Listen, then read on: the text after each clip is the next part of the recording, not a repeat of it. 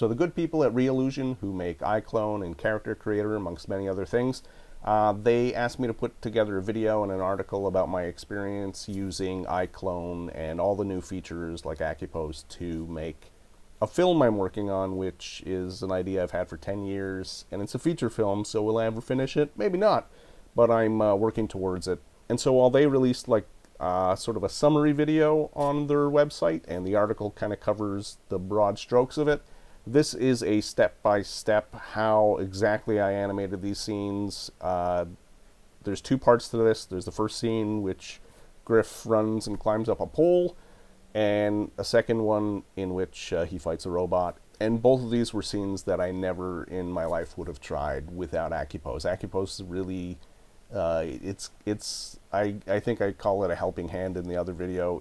It guides the way your poses go, and I found it really helped me in the thing I struggle with most in doing keyframe animation, which is getting really good key poses. So here you go. Here's part one, and there's going to be another part two. So here we have our character Griff, and he's got this little backpack on with some stolen goods, and he's going to be running away from a robot. So we've got a little sort of dummy set here, and the gist of the animation is he's going to come running around this corner, and he's going to jump up, grab onto this pipe, and shimmy up to the roof. So the first thing I want to do is just select Griff here, and we're going to use some motion capture from Actor Core as our initial run and turn. So I'm just going to go to the content area, and here are some panic related animations. I'm just going to look for one. So this one, he kind of runs, looks over his shoulder and turns to the right. So that's what we're going to use. Just going to double click that. And if we hit play now, he comes running around the corner, but he stops. And we really want him to continue all the way here and then jump onto that pole. I'm going to go look for another panicky run, and we've got this one here. So I'm just going to grab that and drag it into our timeline. And you'll see we hit a bit of a snag here. He turns around and runs back the other way. So we're going to just make some adjustments here. So say this is where we want things to start turning. We're going to turn on motion direction control. And what this shows us is our first clip has him running this way, and now our second clip has him turning around and going the other direction. So I'm just going to go to the first frame of this clip, and you see now once I selected the clip down here, that motion direction gets selected. And we're just going to rotate him going this way. I don't want him to run into the pole, just nearby. So now he comes around the corner, and there he goes. So what I'd like to do is find where his foot lands here. So he's landing on his left foot, and we want to find sort of a similar spot here. So he lands on his left foot here. We want these two moments to be lined up. So that makes it a little more seamless, but he's maybe running. It's like he picks up speed as he heads around that corner. So one thing I'm going to do is right click on this panic long run. I'm going to go and set the speed.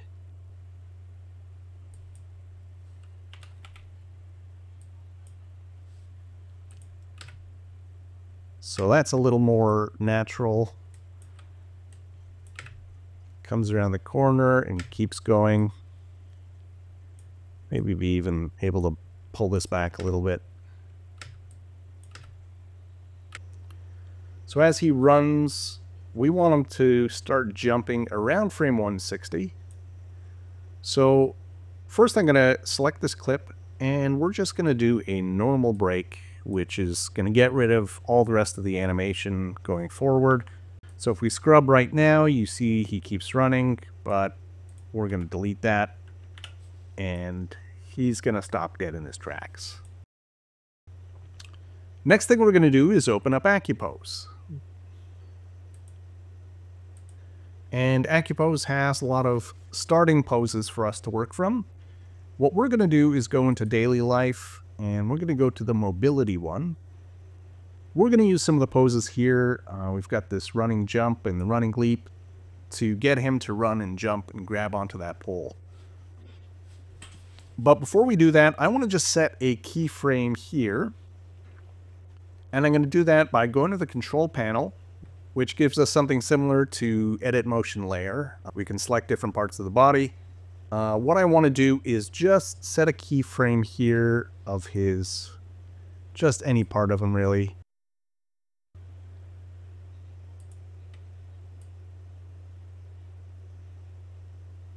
Just so that if we're to look at the motion layer, there are some keyframes here. So the first thing I'm going to do is slide over to frame 165. And I'm going to go to the pose presets, and we're going to try to find a pose that's fairly similar to this, just so he's kind of getting ready to do his jump. And I've got this running leap here where his left foot is on the ground, and his left foot's on the ground here, and he's kind of ducking down before he jumps up. We're going to use this pose, but what I want to do is make sure that it starts on his left foot, that everything's aligned. So I'm using this pose alignment tool, and we're going to just pick the left foot here. What this is going to do is it's going to match this pose to this next pose at the left foot.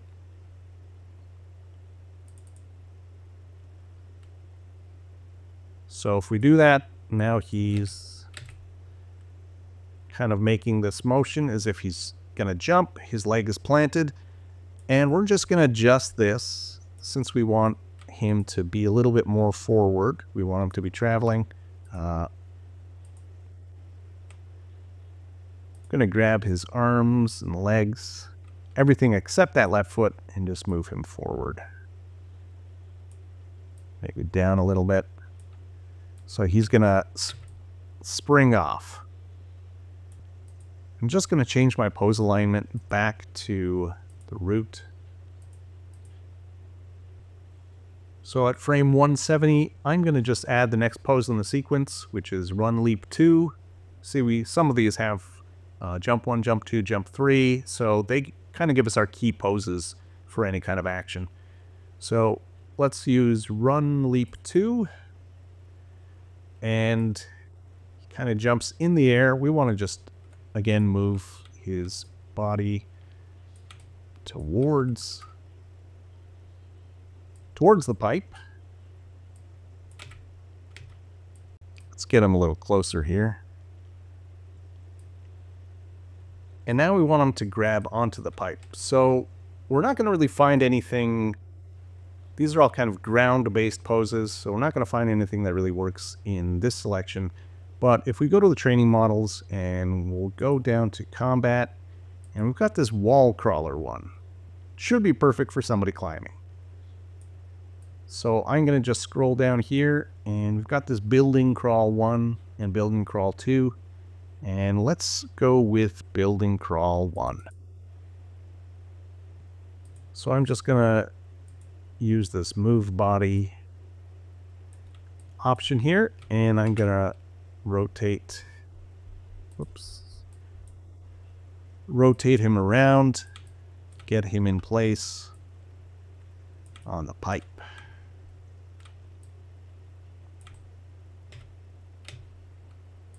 Might be a little fast. We could fix that as we go.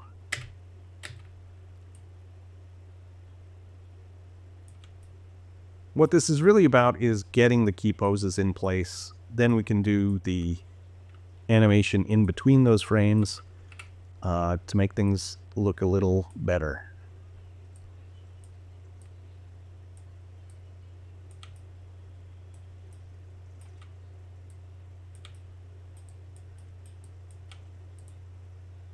So I'm just going to quickly rotate his hands so that he's holding onto the pipe. Going to move his legs in. Let's grab his ankle. Let's pull that a little closer. Now you'll notice here as I'm moving his heel, his toes are not following. And that's just because when we see this little translate icon here, that means the AI is not interpreting the motion for the toes. So I'm going to turn that off. And now if we move and rotate the ankle, it's going to follow as we would expect. Now we've got the same thing happening here. And I want to just turn on the translate and rotate so I have as much control as possible of this ankle. So let's take a quick look at that. I want to just tilt his head up a little bit as well so he's looking where he's going. And let's see how that plays out. So he jumps up and grabs onto the pole, and we're going to just get him to start climbing. So I'm going to go about 15 frames ahead, and we're going to just start the climbing sequence. And we can make this really simple by using these locks that are available to us. So I'm just going to click on his left hand and say lock all, right hand and say lock all. Do the same on his left hand, and left foot and right foot. All of these have translate and rotate set, and they're locked. And we're also going to lock the hips. So what did that do really? That means his hands and feet are going to be locked in place as we move. So if you see right now, he's just kind of rotating around his hips, but everything else is kind of locked in place.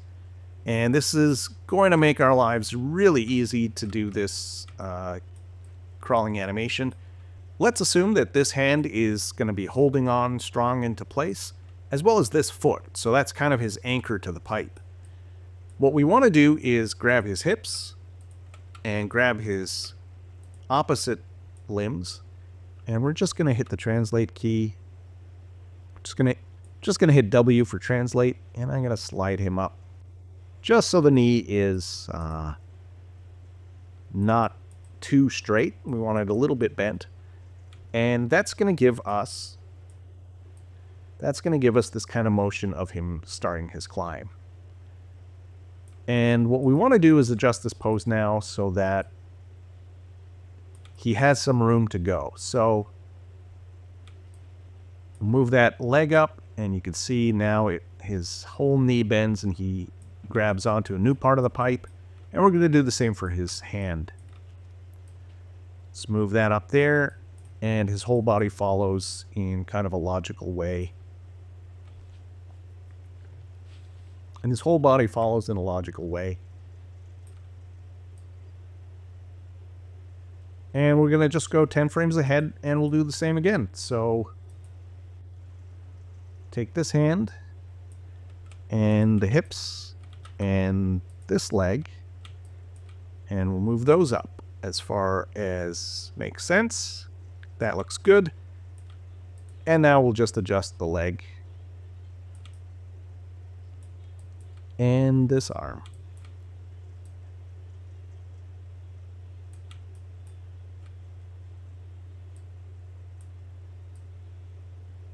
Ten more frames, and we'll do the same one more time.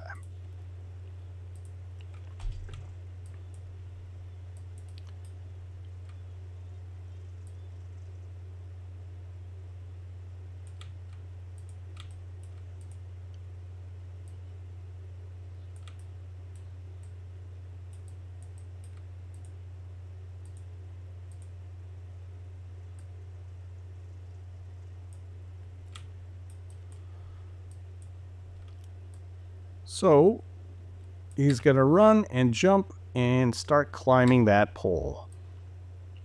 So these are really all key poses, and I would start adding animation in between here. And once I have his climb as high as I want it to go, I could start filling in things between the key poses. So maybe rather than just ascending without any kind of struggle, we're going to just copy the state of this pose. I'm going to move 2 frames over and paste that. So he's kind of going to have a little bit of a 2-frame pause before he reaches up, which makes it look a little bit more like a struggle to climb up.